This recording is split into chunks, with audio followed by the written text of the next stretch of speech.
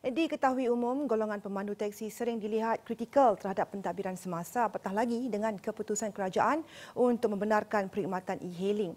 Hari ini, Perdana Menteri Datuk Seri Najib Razak turun ke MAEPS Serdang untuk berjumpa 10,000 pemandu teksi dalam majlis penyerahan Kad Bantuan Teksi 1Malaysia. 67,000 pemandu teksi kini boleh menarik nafas lega apabila kerajaan hari ini bersetuju menghulurkan bantuan kepada mereka menerusi Kad Bantuan Teksi 1 Malaysia. Perdana Menteri Datuk Seri Najib Razak berkata, kad itu akan diagihkan Suruhanjaya Pengangkutan Awam Darat dengan kerjasama Menteri Keuangan dengan peruntukan dana bernilai 53.6 juta ringgit.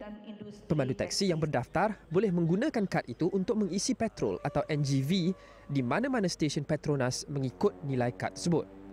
Saya sedar bahawa pendapatan, khususnya pendapatan tuan-puan, sedikit sebanyak telah terjejas dengan wujudnya perkhidmatan e-hailing di dalam negara kita.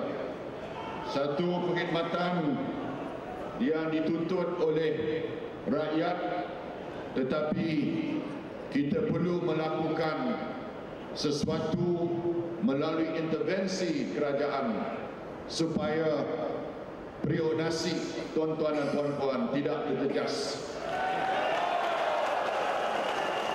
Maka setelah mengkaji perkara ini, sukacita saya mengumumkan bahawa kerajaan akan menyampaikan Kad Bantuan Teksi 1 Malaysia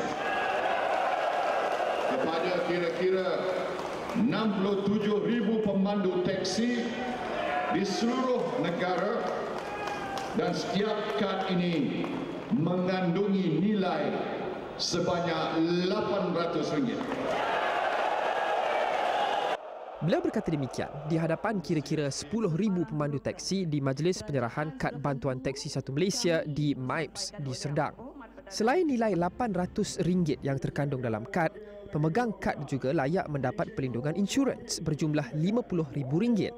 Selain itu, Datuk Seri Najib turut mengumumkan bahawa kesemua pemandu teksi di seluruh negara yang berdaftar layak untuk memohon bantuan rakyat 1 Malaysia atau BR1M, dan kelulusan adalah automatik.